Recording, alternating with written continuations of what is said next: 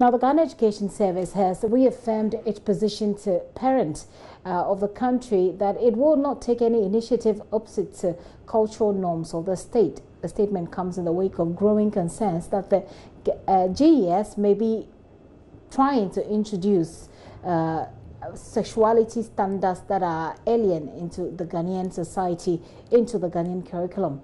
The introduction or that alleged introduction of the comprehensive sexuality education attracted heavy backlash from the public. Speaking at a stakeholder engagement on the way forward for reproductive health education in the country, Council Chairman for the GES, Michael Nsoa, emphasized that authorities have no plan of displeasing Ghanaian parents. It shouldn't be a problem at all. How can a man sleep with a man? I mean, it doesn't exist in our culture. But it is there. Sometimes on radio and the media, you hear people being interviewed who will tell you their experience. I say, hey, so human beings can, I don't know. I'm told Mugabe said, if dogs even know, their sexuality, what's going on with human beings? What's going on with human beings? But I want to assure you that the ministry and Ghana Education Service will not change the culture of this nation. Will not. We cannot. We are all passing through this country called Ghana.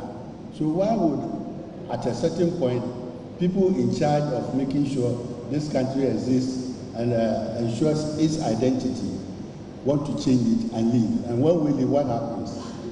We want to continue as we were, like the soldiers would say, as we were, because otherwise, how will people know we are Ghanaians or African?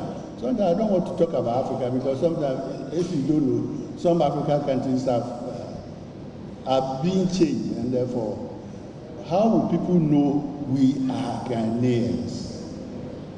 And that is why it is important. If something is going wrong, and if you detect anything, please draw our attention, and when we come together like this, we'll be able to find a solution to whatever is going on. On behalf of the Minister and the Ministry of Education, Ghana Education Service, I want to thank everybody and assure you, the assurance is that all the ideas that have been put out here will be put together, and in the end, when the final syllabus is sent to the schools, everybody will be happy they contributed to this document. Thank you very much.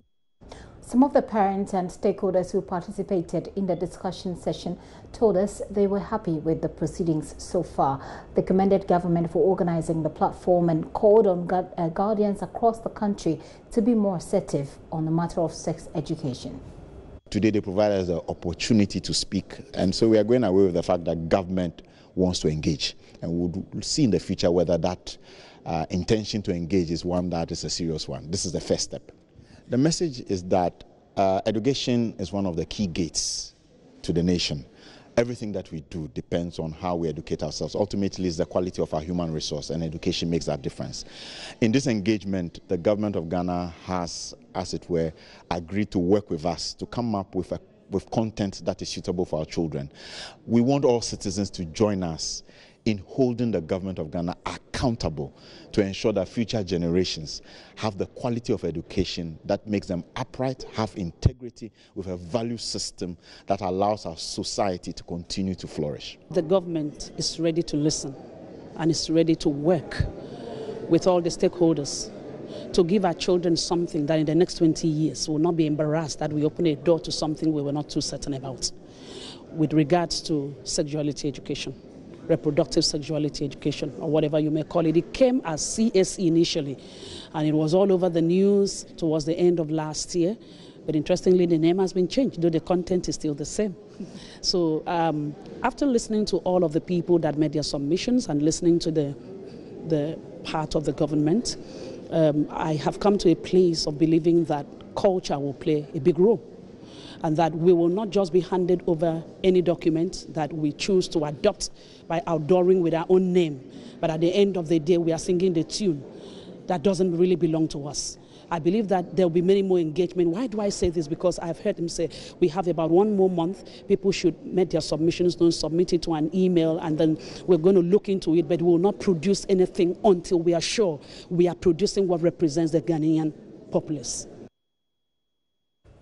The Ghana Education Service is meanwhile assuring parents that more consultations will be done before the start of any material concerning sex education for children. The outfit has hinted of continuous engagement in a month's time with stakeholders. It is also pointing out that there currently exists no curriculum for sex education as purported by some people, solely guidelines. Here is Director General of the Ghana Education Service, Professor Kwesi Opoku-Amankwa, speaking on the sidelines of the event. September, October, or thereabout last year, there was a general public discussion on the issues relating to reproductive health, sexuality, comprehensive sexuality education that we teach in the schools, or some guideline came out. And at that time, we indicated that yet a couple of groups have worked on some guidelines, but it's not an approved guidelines. And we also indicated that once we want to take anything into the classroom, as far as these issues, health and reproductive issues are concerned, we will engage the stakeholders. So this meeting was called to engage stakeholders. We put out the advert about a week ago. We wrote specifically to some groups, but we invited everyone generally. And the idea was that there is some guideline that has been developed.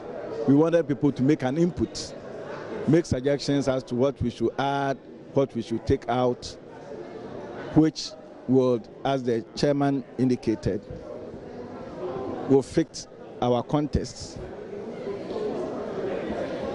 in terms of health, in terms of the needs and culture of the society. And the minister also went ahead to even give the constitutional requirements in terms of the things that we're supposed to be teaching. So we had a number of groups coming to make contributions. The major issue was that they weren't given enough time. What we have said is that this is not a one-off issue. So we are giving them enough time. In fact, some have indicated that they need at least a month. So we use that as the time.